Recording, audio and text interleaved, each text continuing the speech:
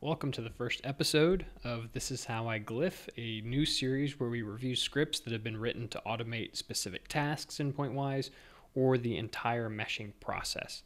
In this video, we're going to be looking at a script that refines meshes, and it's written to make it easier to generate a family of grids given an initial coarse mesh. Now you can grab this script from our GitHub page, github.com/pointwise/gridrefine, and I'll link this script in the description down below for you to go ahead and download it. And to grab everything, you can just click the download zip button and it'll just pull everything down. So to give you an idea of what the script does and how it works, I've pulled up the script in an editor here, and basically all you need to know is there are three user-defined parameters. The first is the refinement factor, and this is the number that's basically going to drive this entire script, followed by the name of the Pointwise project file that contains the grid that you're looking to refine. In this case, we have a simple structured and unstructured block that we're going to refine for this example. And then whether or not you want to initialize the volume mesh. And this is in regards to unstructured blocks. So if you've got an unstructured block and you go ahead and refine the connectors and domains that define that block, you're going to have to reinitialize it.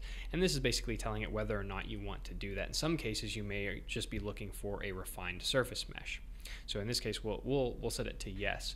But the way this script works is it'll load up the grid and it'll start to use this refinement factor, and it'll begin by refining connectors. So it'll refine their dimension.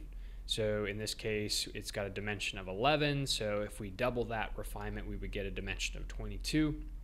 It'll also refine any explicitly created spacing constraints. So if you have explicitly specified a spacing constraint at the end of a connector, it'll go ahead and refine that value as well. Something else that it'll refine are domain attributes. So for example, if I select this unstructured domain and go to grid, solve, and go to attributes, it'll go ahead and refine, the min and max triangle edge lengths that you may have specified, and it also does that for the block as well.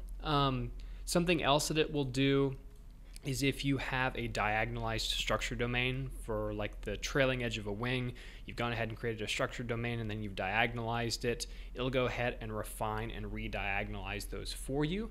And if it's a part of a block, it'll re-add it to the block and reapply all of those block attributes automatically. And then it will also go ahead and modify T-Rex attributes, mainly the initial wall spacing. So the other cool thing about the script is you can run it either interactively, so I can go and just run the script from the script menu. I could run it from my browser, which I'll do in just a moment, or you can run it in batch mode. And so the nice thing about that is you could offload this onto a larger system, specify a refinement factor and run it, and you could run several refinement cases to basically build up your family of grids and have it do that automatically for you. Something else you can do is you can actually set the refinement factor to 1. So if you have like a really large grid that you want to initialize the block for, you can go ahead and just pass that grid and the script off to a remote system.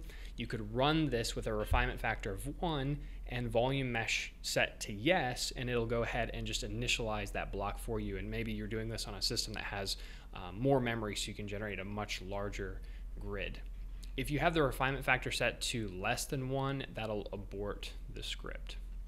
So how does it work? Why don't we just go ahead and run it? Again, this is our baseline grid. I'm just going to go ahead and double click on the script to run it.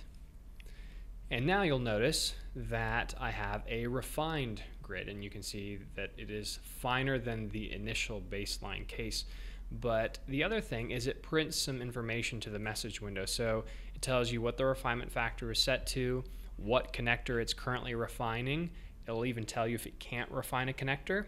Do the same thing for domains. It'll tell you what domain right now it's refining, whether or not that it could refine a domain. And then it'll give you some statistics about the volume meshes. So we've got a structured block consisting of 8,000 cells, an unstructured block. And then the other thing it'll do is it'll actually write the refined surface mesh and volume mesh to that same directory, so you have those for the future.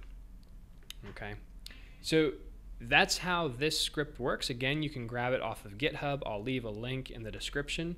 If you liked this video, be sure to click the thumbs up button down below and subscribe to our YouTube channel for more videos like this.